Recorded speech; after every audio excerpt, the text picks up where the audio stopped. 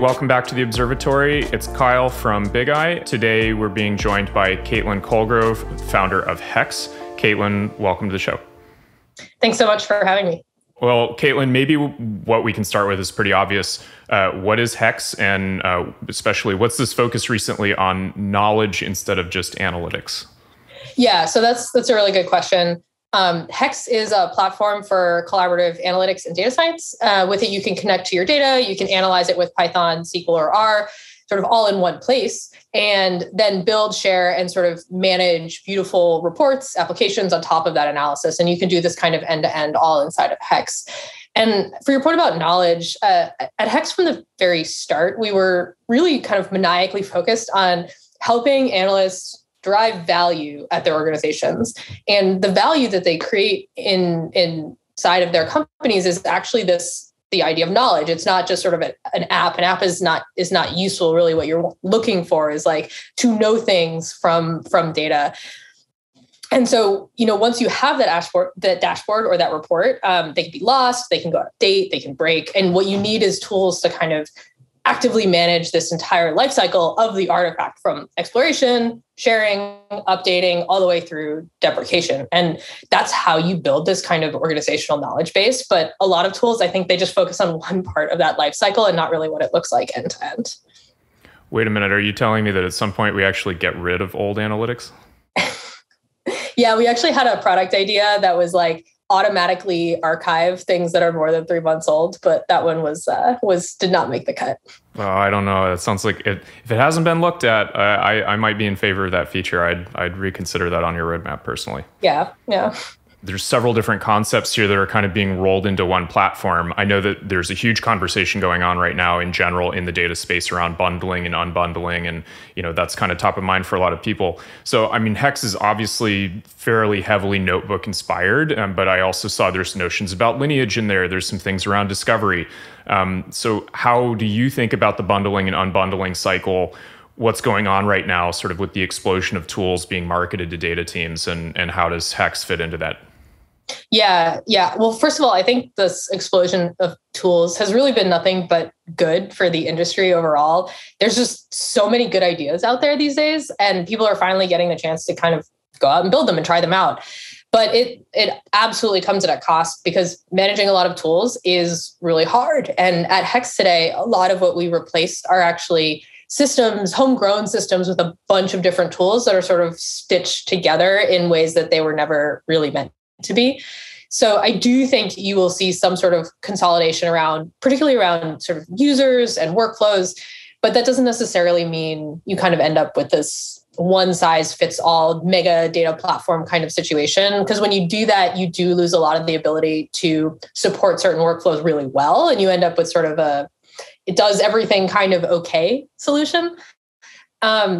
And this is fine for some teams, but it always leaves open these opportunities for really best-in-class products that target specific groups or workflows. I actually think you see this in a lot of industries, not just data. So we use Linear, for example, internally. It's kind of taking on Atlassian and really doing one thing very well. And I think in practice, this is actually a lot of how innovation happens. And I don't really see that part slowing down. You raise a great point about this sort of one size fits all, covers a lot of bases, maybe not as deep versus sort of what you would call best of breed products. A common topic that I've talked about with other folks on the show in the past has been the tool sets and the processes and the way that we work in data changing as the company evolves, right? So like maybe you're the first data person at a company of 25 people or 30 people or 50 people. The processes that you're going to go through, the way that you work is pretty different from a company of 500 or 5,000. Do you view that preference for sort of one size fits all versus best of breed? Do you see that as a function of sort of maturity, or does it depend on other factors? I think the way you see adoption happens very differently at a small company versus a large company. And so I do think small companies have a lot more of an opportunity to pick something that's a little bit newer, but is maybe better at the thing that they're trying to accomplish. Because, if you have a team of a few data scientists, it's a lot less overhead to kind of just go and sign up for a new tool. But I do think as the modern data stack has matured, we at Hex have seen adoption of these different tools move more and more up market. They just have to be a little bit more established. They have to have all of their sort of enterprise features and security and all of that stuff in place and be able to do the kind of company-wide top-down sales, I guess, is the other piece. So I think it's harder to do the sort of like mix and match thing at a larger scale, but we are actually seeing, as these products mature, we are actually seeing them move up market as well. Super interesting. I know that when I was on the data platform team at Uber, this was always a question is like, well, we could go build it in-house and then it's sort of woven into that, sort of other set of tools we have, or we can go buy that vendor solution and maybe it's, more mature than we're going to get over the next 6 months or 12 months. But that comes at the cost of having to sort of integrate it to, into all the other points where that workflow might have a touch point. So definitely have seen that before in practice. Yeah, I actually think you see a difference in generations of companies. It's really interesting because I do think companies like Uber and Airbnb and a lot of these folks, Facebook, built out a lot of this data infrastructure before there was anything off the shelf. But I think the next generation of companies that are that size will have had a lot of these tools from the very beginning. So I do think you'll see a lot of different and more sort of modern data stack type setups, 3 or 5 years down the line once they have time to kind of grow to that scale. That makes a lot of sense. Maybe fairly related, but I wanted to ask, it seems like the lines between what you would call sort of traditional analytics around, so like I'm going to do some analysis, I'm going to build a dashboard, there's going to be a report, and sort of these constantly online living data products where maybe it's a dashboard that's updating itself every 5 minutes, or maybe it's even interactive or something like that. The lines between those things seem to be blurring a little bit. As that line blurs, I imagine the role of a data scientist or an analyst is changing with it. What's your perspective on how that role is changing as the sort of tools and the way we expect data to work is changing? Yeah. Well, I guess to start, I don't think data scientist is really a single role anymore, or I don't know if it ever was. This is something we learned pretty early at Hex, actually. There's a pretty big difference between someone who spends most of their time doing kind of exploratory analysis versus someone who does, most of their work is productionizing machine learning models or something like that. And we're honestly really excited about this trend at Hex because we sort of made a bet on this, that there would be this like broad kind of variety of workflows. And we're building out this tool that supports, not just a different, sort of like a broad band of workflows, but also a pretty big spectrum of technicality, which is another thing that we're seeing in this space. We talk about it as like low floor, high ceiling. It's easy to get into, but then relatively like basically unlimited in what you can actually accomplish with that. And I do think one thing that you're seeing is that over time, you are seeing that analyst role in particular, which is sort of a subset of what would have traditionally been called a data scientist role, get more and more technical over time. You're seeing a lot more SQL and Python and code-driven workflows. You're seeing software engineering best practices like testing and monitoring coming into these workflows.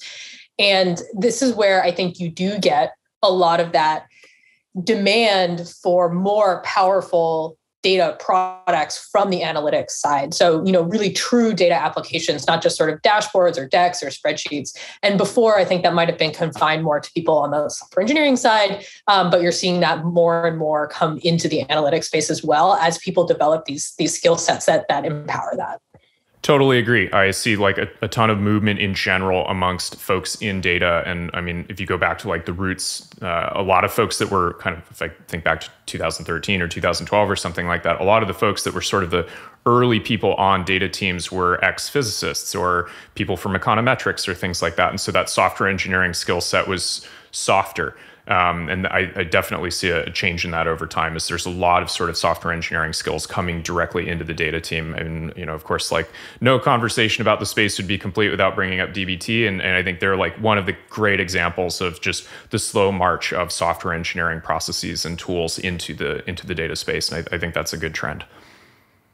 So Caitlin, what else do you sort of see changing the most or most dramatically for analytics and data science teams just broadly over, say, the next 3 to 5 years?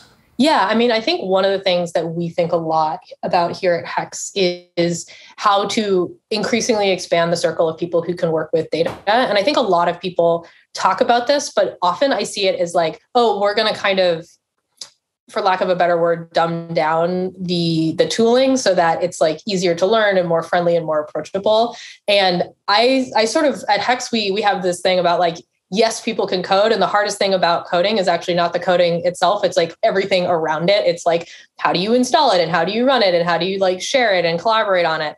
And so I think one of the things that I see and that we see at Hex as being like this one of the biggest changes over time, and I was sort of alluding to this earlier, is that I think it's not just going to be that more and more people are working with data, but more and more people are able to come into tools like Hex and not just ask and answer questions of their data, but also interact with it at a much higher level of technicality and a higher level of power. And so what I think you'll really see is not just, more and more people looking at data and doing point and click things, but actually really starting to acquire these technical skills, whether it's like learning a little bit of SQL over time and then being able to apply them and actually drive value in the organizations with tools like Hex.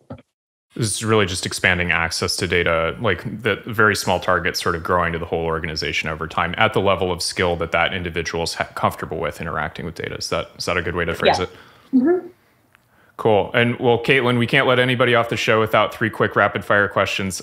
Easy first one is, are you on Team R or Team Python? Definitely Python. All right. Number 2, what's one thing that people don't understand about notebooks that you wish that they did? I wish more people understood that the things that they think they dislike about notebooks aren't really inherent to notebooks. They're inherent to specific implementations of notebooks. I think notebooks themselves are a great tool and a great user experience, but I think there's just a lot more work and innovation to be done until they've worked out all of the kinks, let's say. Got it. This goes back to your comment about the code's not the hard part. It's everything around it that makes it possible. Cool. Okay. And last one, would you rather fight one giant burrito or 100 tiny tacos? Am I allowed to ask how big the burrito is? It's big. It's really big. It's really big. I think probably still the burrito. I kind of feel like it would be big and slow and easy to avoid, where getting swarmed by a bunch of tiny tacos seems hard to deal with. I feel like there's a lesson about startup roadmaps here about tackling one big thing instead of 100 small things, but I'll leave that for another time. All right, Caitlin, well, thanks so much for being on the show. Really awesome to learn more about Hex and about the way that notebooks and data science are evolving in general. If you want to learn more about Hex, there's going to be a link to their site in the description down below. Caitlin, thanks so much for being on the show today. Yeah, thanks so much for having me. This was really fun. Great. All right, thanks all. See you next time.